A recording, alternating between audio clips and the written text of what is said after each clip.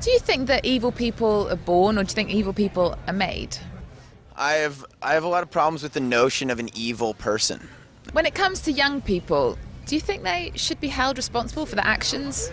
We have to hold people accountable for what they do, no matter who they are. But we also have to honestly confront the other contributing factors.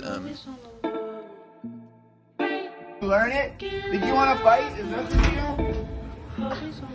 Whoa, bro. I film myself when I get assaulted for NFT crypto art. What's your name? What's your badge number? Tell me your name and your badge number. What's Ezra. full name, full badge number?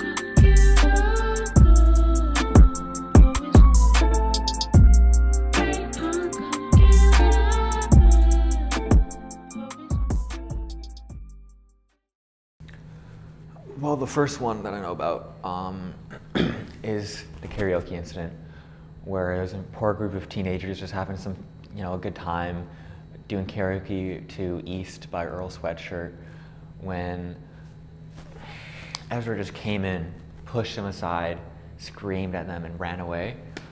I don't know what got into him, really. And then there was their gaming chair incident, where he was, at a house party, and everyone was just having a nice time, and he runs up, big chair in hand, not a gaming chair, it was a wooden chair, and he just runs up, a wooden chair in hand, tosses it at a couple, just trying to have some fun. And it's been rough since he got here, admittedly.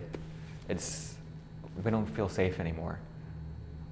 Sometimes, in the middle of the night, you wake up, you're hungry, you go down to the kitchen for a snack, and usually when you walk in the dark, you see objects, and it's kind of in the shape of a person, and you start thinking to yourself, oh my God, it's a monster, or whatever. But at a certain age, you stop believing in that sort of thing.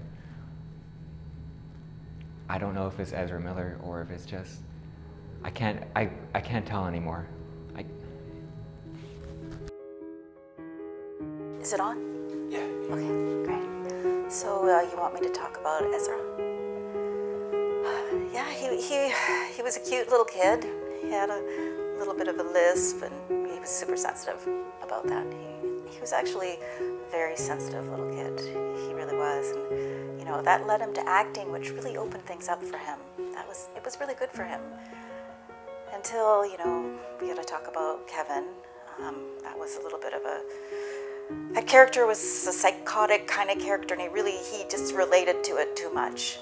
And then the Flash, he started having meltdowns on the set. He'd be calling me. It started becoming something really terrible and dark for him, opposed to what it started out to be such a light, positive thing. Just when he was little, I would hold him in my arms, and I'd rock, and then I'd sing to him. I'd sing to him a lullaby. Michael row the boat ashore, hallelujah. Michael row the boat ashore, hallelujah. And his sister helped to trim the sails, hallelujah. And the sister helped to trim the sails, hallelujah. River Jordan is deep and cold, hallelujah. And it chills the body but not the soul, hallelujah. And River Jordan is deep and wide, hallelujah. But there's milk and honey on the other side, hallelujah.